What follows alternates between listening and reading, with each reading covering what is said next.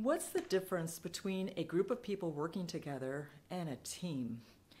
Well, I think this quote sums it up quite well. A group becomes a team when each individual is sure enough of themselves and their contribution that they will give praise to others.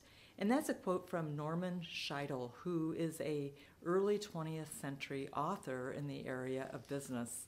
That quote might seem a bit of a contrast to the topic of this video, which is passive aggression on a team.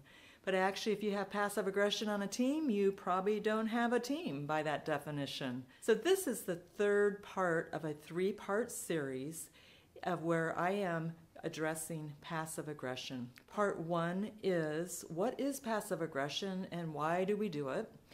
Part two is how to deal with it on a one-on-one basis. And this is about teams. In this video, I am going to share my experience of how do you take a group that's got some dysfunctional conflict and move it into a highly functioning team. So I'm Karen Valencic. I am the founder and author of Spiral Impact, The Power to Get It Done with Grace. And I've worked with leaders and teams for 3 decades now. And I've seen a lot and I've heard a lot and I've worked with a big variety of teams. So passive-aggressive behavior on a team, why should we care? Well, I'll tell you why you should care is because it is expensive to have that kind of behavior on a team.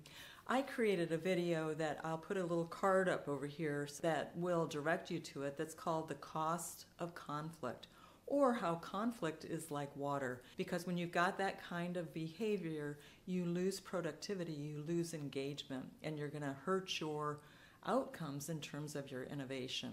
As a bit of an aside, I heard on a podcast the other day an interview with a leader who leads a 50-person healthcare company. One of the ways he specifically talked about passive-aggressive behavior on his team is they record every conversation. Is video recorded, even one-on-one conversations. That's part of their culture. People are on their best behavior because it's all documented. I'm not suggesting you do that. I think there's some other ways, but I thought that was fascinating to hear him comment that that is an issue that he is concerned about because he knows it impacts their innovation and their performance. I'm going to address 3 different areas: leadership, skill building, and culture, because all 3 of those things impact whether there's passive-aggressive behavior on your team or not. First of all, leadership. The blame often sits right on the leader if they've got dysfunction on their team. Sometimes that's rightly deserved, and sometimes I have seen leaders inherit what is called a shit sandwich with a team, and that happens frequently as things change. It takes a lot of skill for a leader to both lead, manage, and change a culture of a team. I want to just give some love out to you leaders if you're in that type of situation, but you really want to always model what you want to see.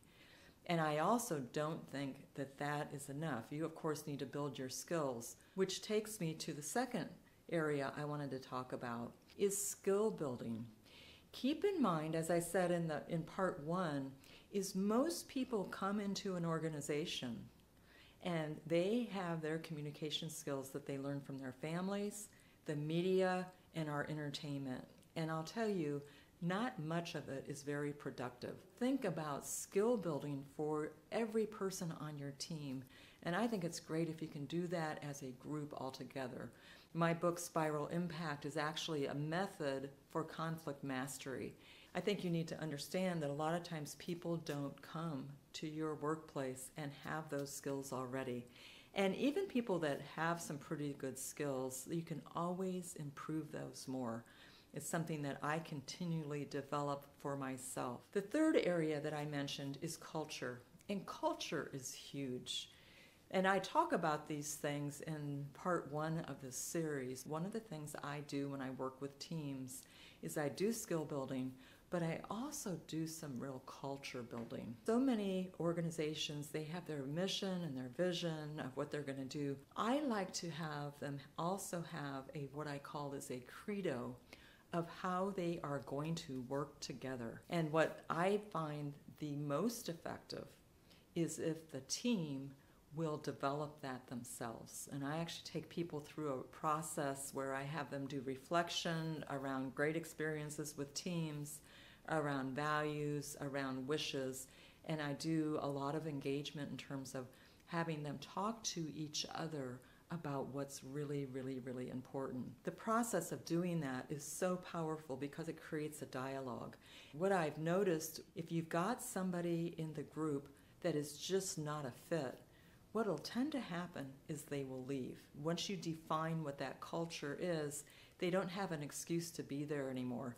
And then you can continually use that credo in all of your conversations. In your evaluations, you can use it in your hiring process. You know, I go into great depth on all of those things in my book, Spiral Impact, The Power to Get It Done with Grace, the Black Belt edition. Page 169, I go through aligning teams, and there's things in there about feedback and how I specifically do these things. So check that out.